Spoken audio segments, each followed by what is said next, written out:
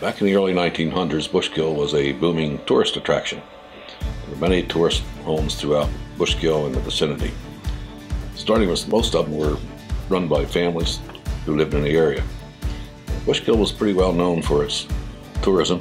We had our own doctor, we had our own dentist, we had our own barber shop, we had a golf course, and we also had a little train that used to run from Stroudsburg to Bushkill, which delivered the tourists to our area.